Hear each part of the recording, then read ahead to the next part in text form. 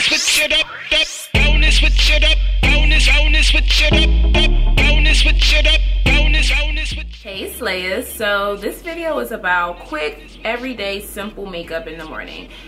This is for people who, you know, are on the go, women on the go, or women in a workplace who want to look polished and put together but not over the top, people who don't really like a lot of makeup, or people like me who want to trick others into believing that their life is together, okay? I think with this look, you look like, you know, you go grocery shopping, you drink 8 bottles of water a day, you don't let your gas tank get under, you know, a quarter tank, you make your bed up every day, take your laundry out and put it right in your closet, like those type of people, okay? I'm not that kind of girl. I'm a up till 5 a.m. kind of girl. I'm a reruns of It's Always Sunny in Philadelphia kind of girl, you know?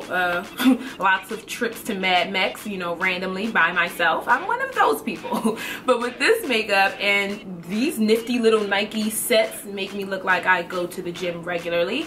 And I haven't been to the gym in months, and Planet Fitness is still taking that money out of my account every single month.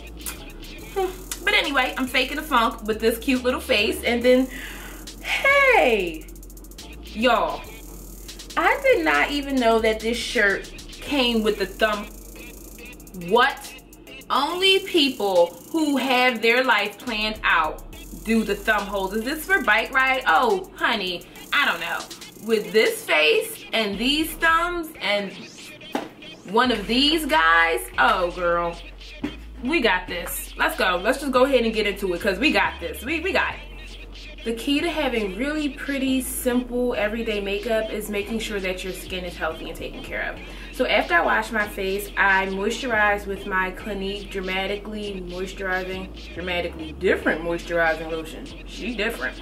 And then I just let that go ahead and marinate a little bit in my face. And I take my Fast Response Eye Cream from MAC. And what this does is it just kind of wakes up that under eye area. So if you're somebody who really has, you know, bags or something, there's a little bit of caffeine in this, and it just really kind of helps to brighten and sort of depuff that area. So now I'm just gonna go ahead and prime my skin with my Dr. Brandt's Pores No More, and just put that in the areas where I want to reduce the appearance of, you know, large pores.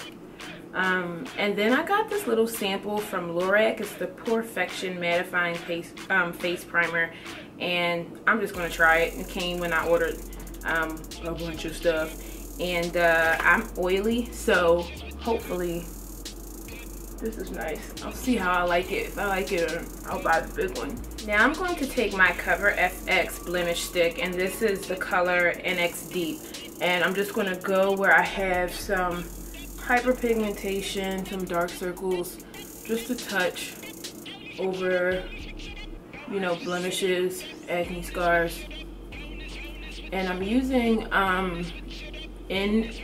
which is neutral, because I have a fair share of, you know, golden and reddish undertones, so neutral products tend to work best for me when I'm doing, you know, stuff to sort of equalize my complexion, even my complexion.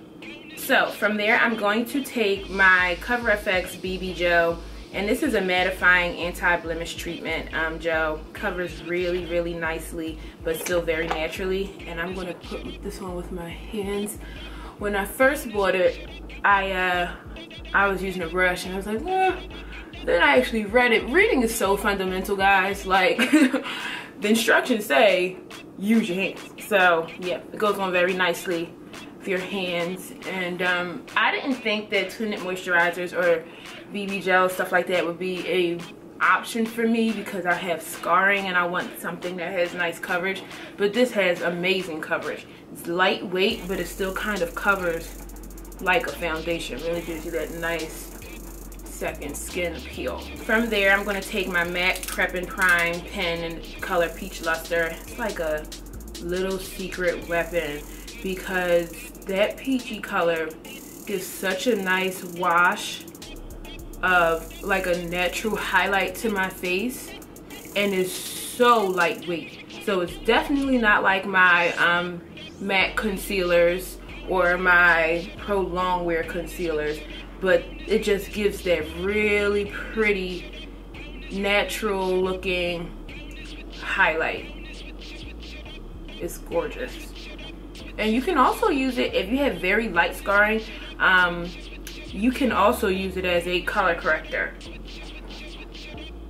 I'm just gonna take it down the bridge of my nose, just the areas where I want the light to hit me naturally, down the center of my face. So then I'm gonna take my Catty Wop on a fluffy brush and then just kind of set those products.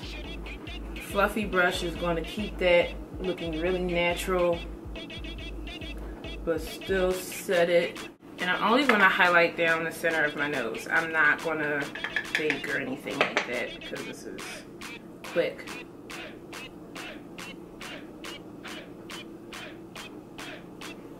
So my nose doesn't have much definition, so I like to just at least get some of that there. And then if you really, really want to, you could take just a little under your eye. If you really want to, if you're like me and you just can't help yourself, just a little. Take this brush, whatever's left over from the last time I've done my makeup. Just gonna go around those edges. Okay. So I'm going to go down the sides of my nose just a little. I'm going to take my MAC brow crayon. I'm not sure if this is stud or spike. I think it's stud. You can use spike if you really want a really minimal look on the brows. So I'm going to be doing light strokes, and that's what I love about the MAC crayon. I haven't used the Anastasia brow crayon. I did buy it for my mom very recently because I was at Sephora and she needed a brow pencil. I haven't used it yet, but I'm sure it's comparable. I remember her saying, she said, why is it so hard? I guess like the crayon itself is hard, and I told her with that it gives like, okay, how can I explain this? Like, it's not going to smudge. When the crayon is hard, it won't smudge, and it'll go right where you want it to go, and it's longer lasting throughout the day. Whereas if you're using a very soft brow pencil or crayon, that's going to tend to run. This is easy to work with because the tip is so fine, and I can create the appearance of small, you know, fine hair. So it's going to make it look much more natural that way, if that's making sense. So I'm just finely, quick, little strokes, and say it with me, that's what she said. I know, can't help myself. If you have a lot of brow hair, then you may not even need to do this at all. You might just need to take like a tinted brow gel and just go over them. And I'm going to use my, I've noticed that I actually kind of skip that step in all my videos, but I actually do that in real life. I take my clear brow gel from Anastasia and go over my brows to set them and keep them in place all day. Brows intact. Does anybody, do you know where that video is from? Y'all need to see that video if y'all don't know where that's from. It's hilarious, it'll change your life. Victoria Doug Hardy. Know the name. Now I'm going to take my little brow gel and go right over those hairs, set them in place. Keep them from dabbing all over your face. So if you're going to clean up your brows, I would use a concealer or even a foundation that's very close to your complexion, because you're not really trying to highlight them, you just want them to look clean. So for this, I would use my Cover FX concealer, just because this actual shade is warmer than my MAC Studio Finish concealer. And that's just, you know, due to the shades that I happened to buy them in. It was different times of year. That's all that really came down to.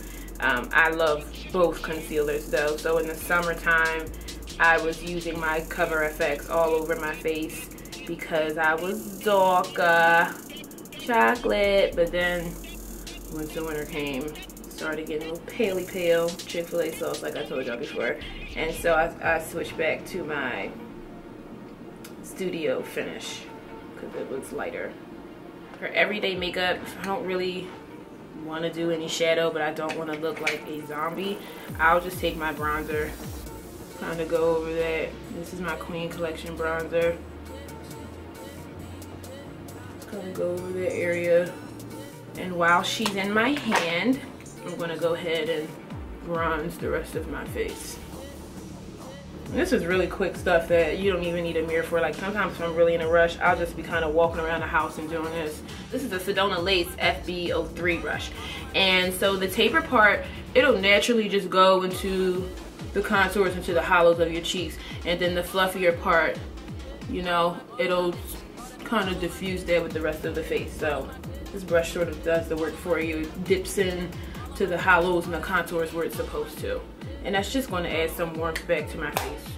I like to look warm. I like to look toasty. And now I'm going to take my mascara, and this is my Clinique High Impact Extreme blah blah blah blah blah. The name is so freaking long. It's this joint, and it's my favorite. I want to try some new mascaras, but I'm addicted to this one. And just wiggling that from the root to the tip. That wiggle is so important.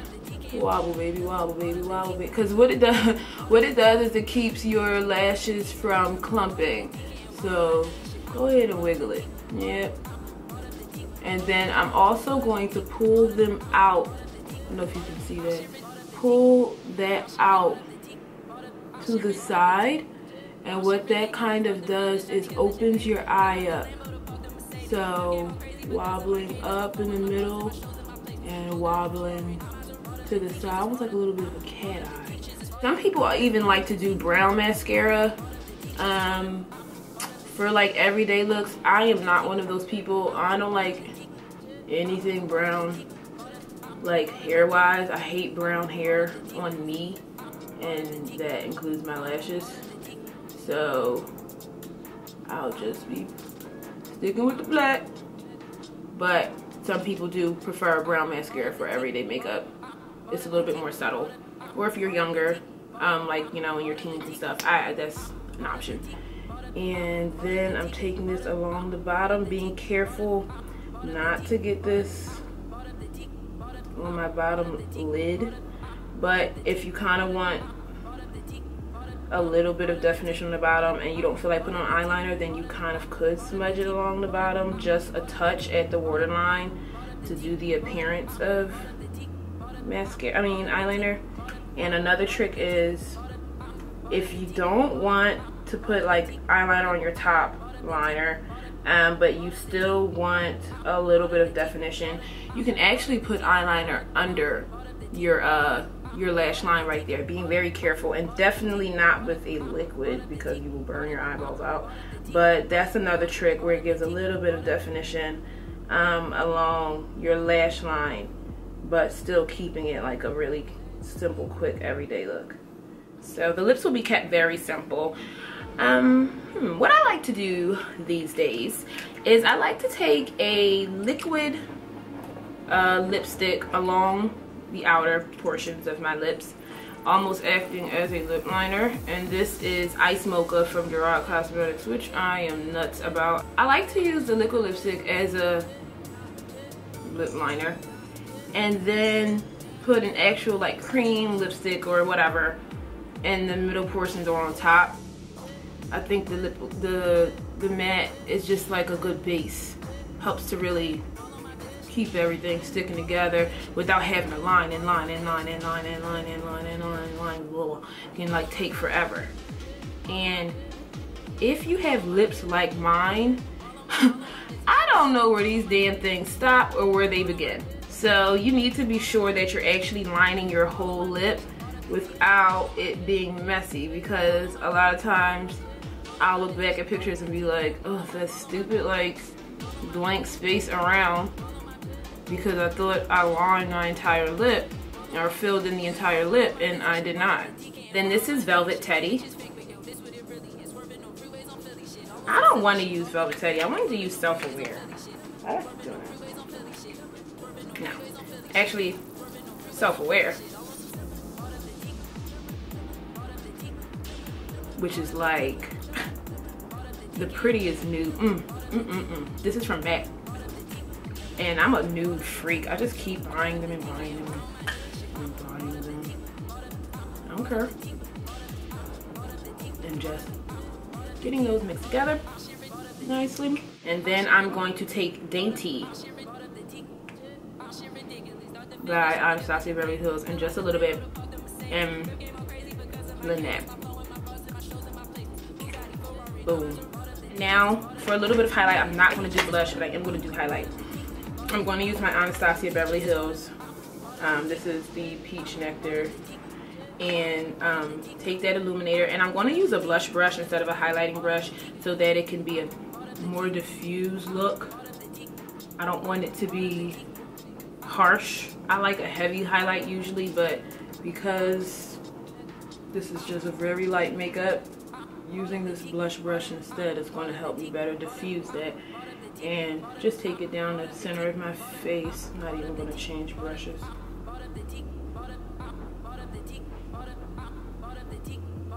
And just a light dusting. You don't want a lot.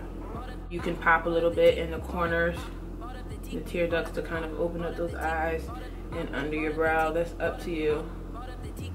But this is just a really fresh face, I care about myself look.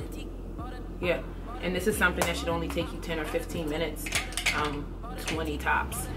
So I'm going to spray.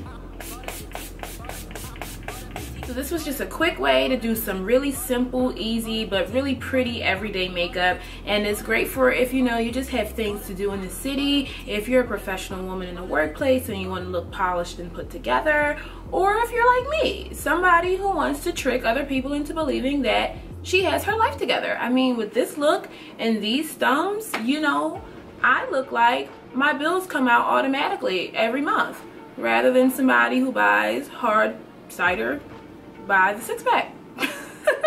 But no, so yeah, just little things. One of the biggest things for really nice everyday simplistic makeup is having healthy skin.